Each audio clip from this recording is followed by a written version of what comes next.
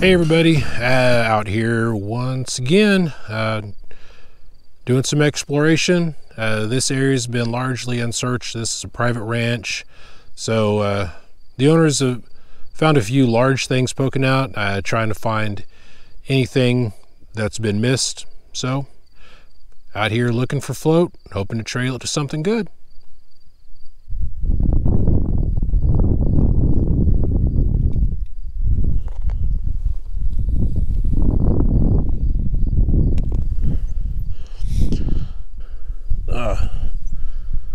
That's croc scoot.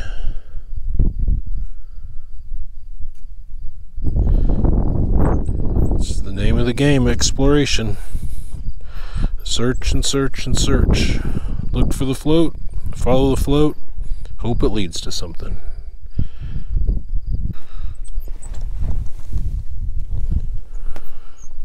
It's a nice little piece of croc scoot. Where's the rest of it? That's the $1,000,000 question. Be nice to find a whole croc laying out up here.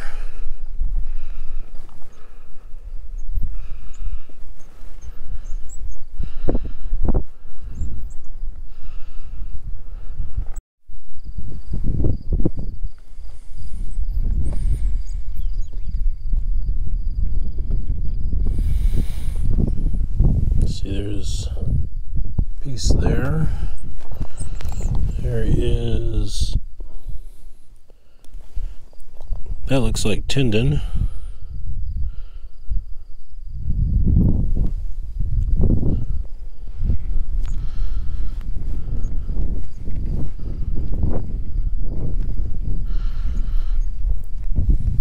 It's another bit of something. Oh, yeah, look at this. Look here.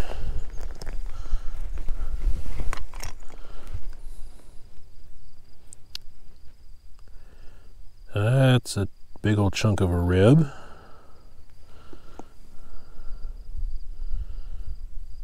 And we've got quite a few pieces of it right here.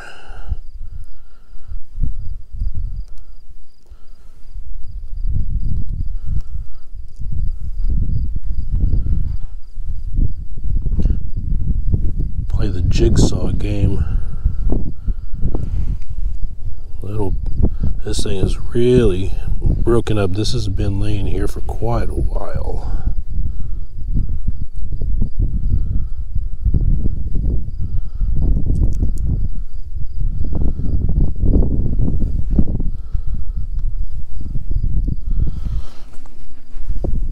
Let's see.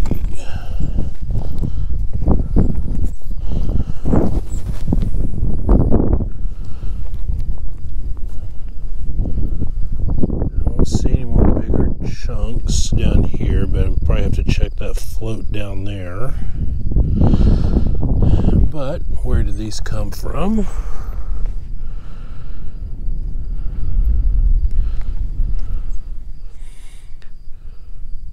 Oh, there you are. I see it right there. Something is coming out of that wall. Let's climb up here and take a look. Oh, there's another chunk. That is probably part of the same one. There's a chunk. How did I miss you before?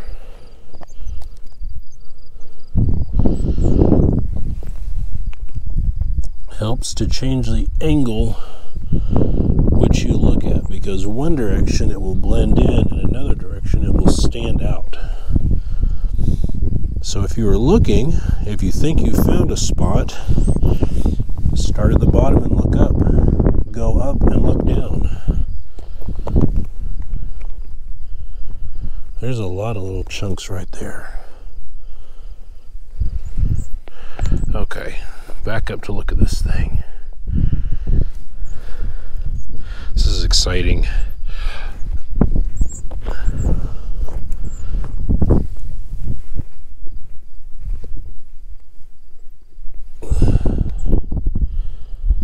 Ironstone. ironstone.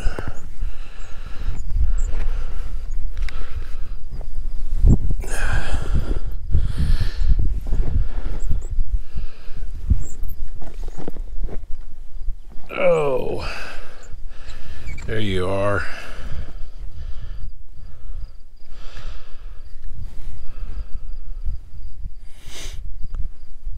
Looks like most of a rib, probably ducky.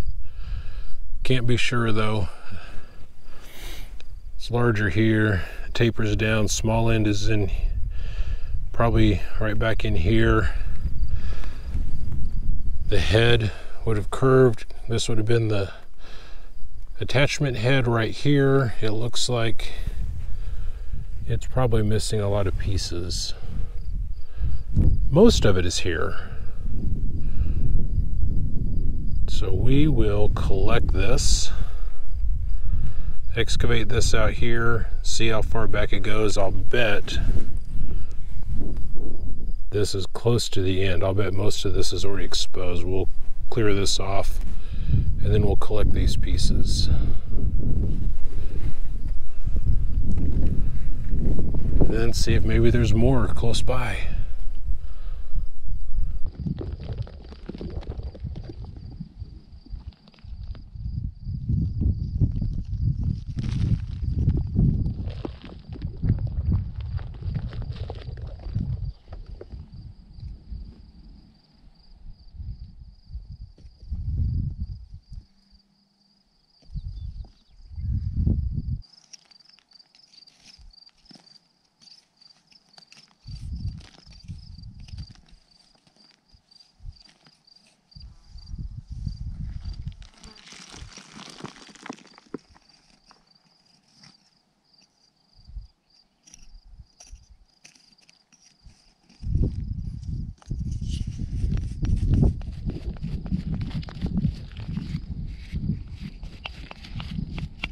It's frustrating. You can tell by how sun-bleached white this is. This has been weathered out and exposed for quite a long time. And this that I'm working off the surface is probably just stuff that's washed down from the rain and covered it up again, giving it a little protection.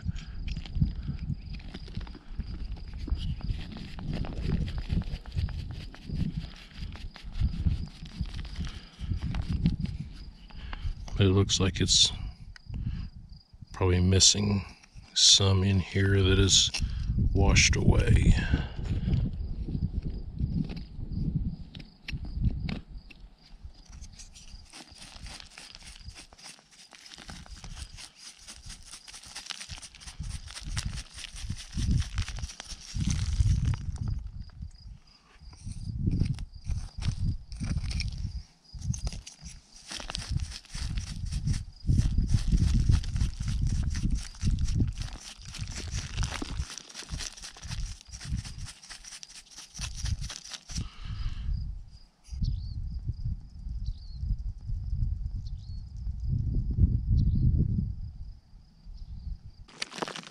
Yeah, these hollow spots back in here. This is definitely mud washed down from the top that has simply come down and covered this.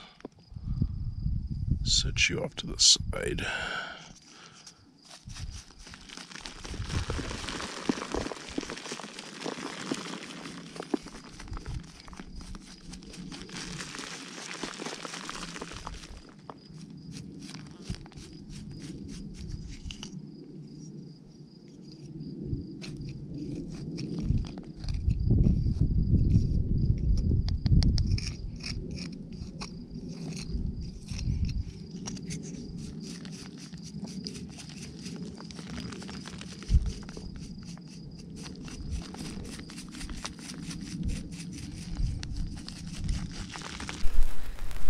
Alrighty, well, I was wrong about the orientation and the end of the, which end of the rib this was. You know, it looked, you know, it's thicker here and it was getting thinner here, so it looked like it was tapering down. But it turns out it looks like this may have been going up to the head. The head would have been coming off of this way, and it's already gone if it was originally there. This is the head, and it's going this way. Though I'm not sure why there's a 90 degree there. So what I'm going to do is I'm going to get some foil. Since these are already on the surface, I'm going to wrap those up in foil in their position that they're at. You can see I've been excavating back behind here. I'm going to finish excavating all of this, and my plan is to put this in a plaster jacket and take it down out of here that way. Originally I just thought we were going to have some individual broken pieces. I could just take them out individually, kind of like I do the baculite pieces, lay them in foil, wrap them up, and it'd be good. But all of this is still connected, so I don't want to break that apart. And if I try and wrap that in foil and take it out without a plaster jacket, that is definitely going to come apart and make the prep process 100 times worse. So that's our plan. Foil up all the float that was down there. I'll search around for a little bit more float. Hopefully I'm not missing too much. Plaster and pull this out. I've got to finish working on this pedestal. Oh, it's really kind of difficult because ideally you want the pedestal to go down and undercut slightly, but this is all claystone in here, and so every time I try and cut it, move some, just big chunks come out. I was trying to leave a little bit on the outside of the fossil. Every time I brush it, more of it just comes away, so probably just have to do the best I can on this. One eternity later. Okay, there it is. It's pedestaled about as good as I can get it. I'm afraid if I try and do any more, it's going to wind up shifting and fracturing the bone.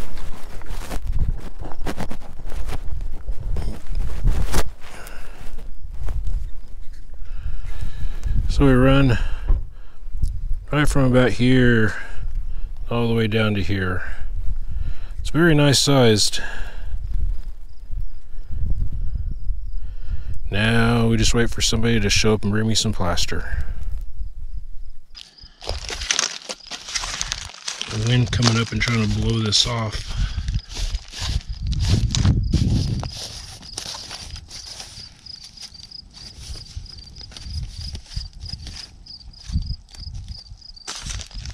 Alrighty, hold. Alrighty.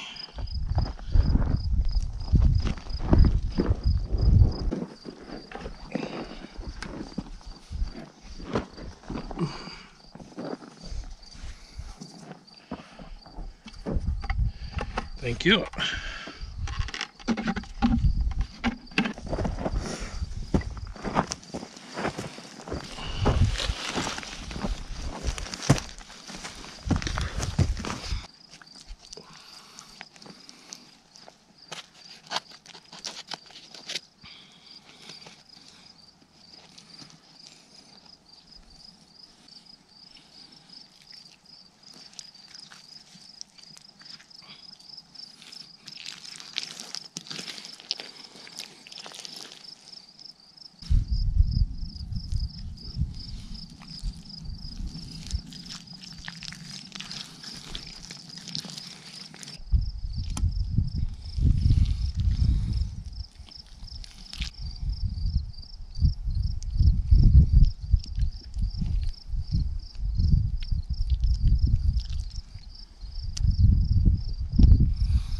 Okay,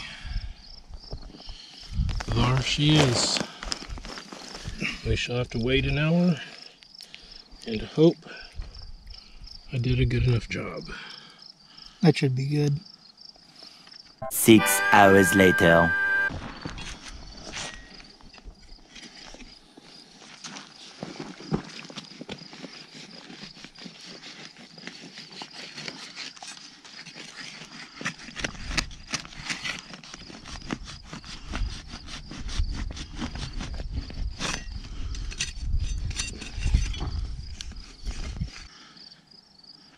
Okay, well,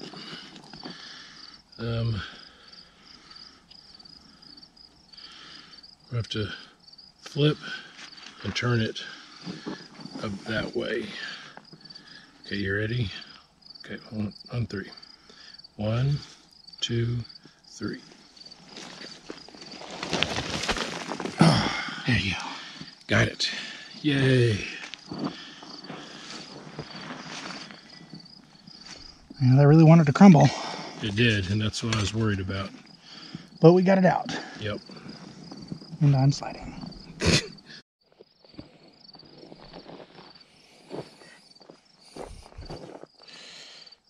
And there she is flipped. Did try to break apart a little bit. I think we got it out intact.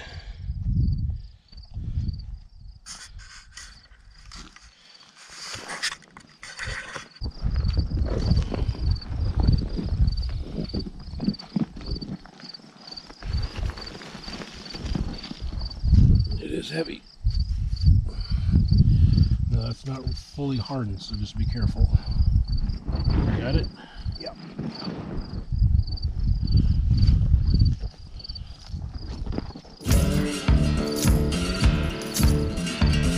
Oh.